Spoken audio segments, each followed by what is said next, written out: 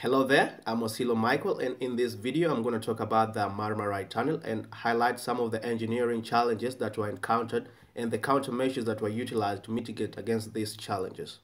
Construction of the Marmaray tunnel started in 2004 to connect Turkey's European and Asian sides via the Bosphorus strait. The dream was fulfilled in 2013 when the Bosphorus tunnel opened, being the world's deepest underwater rail line and the first to connect two continents.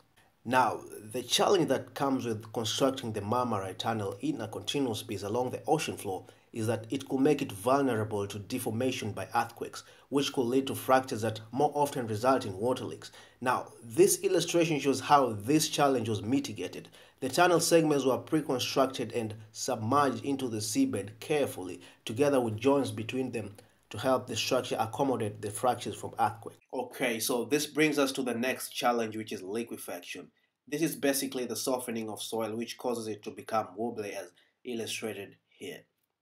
Now, if this happened in the seabed probably after an earthquake, it meant that the soil was no longer supporting the tunnel but actually trying to dislodge it.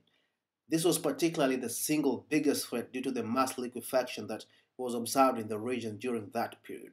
Now, to prevent this kind of scenario from happening, the engineers had to make the soil around the tunnel denser by drilling into the soil and injecting 3,000 grout columns, which is basically concrete minus the sand under high pressure.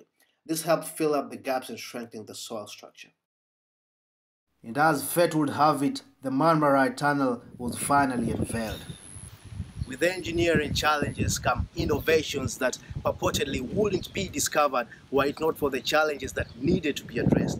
I'm greatly inspired by this course that, despite the underlying dangers that came with the tunnel construction, particularly in this seismic active area, the engineers were able to beat all the insurmountable odds and complete the project. My name is Osilo Michael, and see you next time.